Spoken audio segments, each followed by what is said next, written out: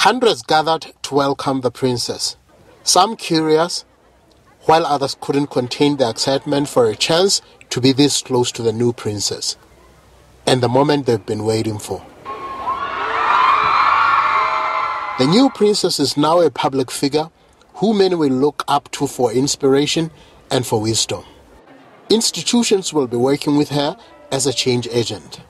Princess Sinate, your commitment, and indeed the commitment of the royal family to fight for the rights of children, and in particular girls, is greatly appreciated and recognized as a critical step by the UN family.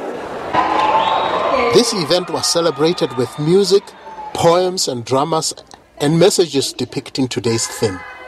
Recently, our grievance is child marriage.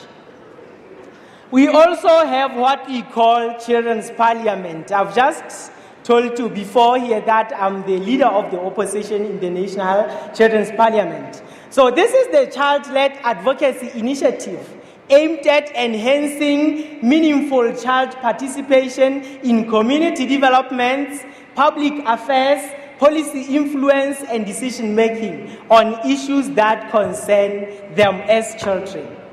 The princess was welcomed and awarded a certificate acknowledging her as the national champion on ending child marriage by the Social Development Minister, Mohato. I am 16 years old.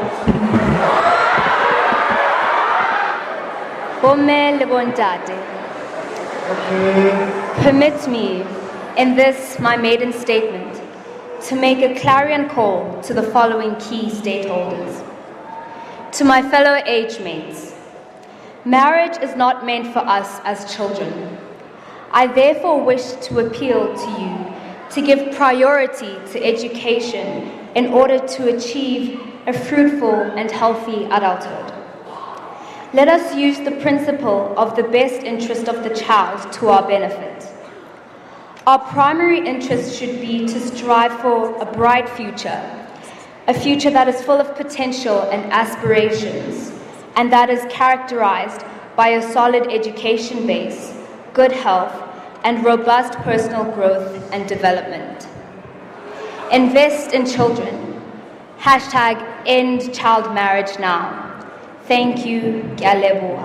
This young generation is adamant that they can go further in life, but they are robbed of their dreams because of early child marriages. And they are therefore saying, child marriage must fall!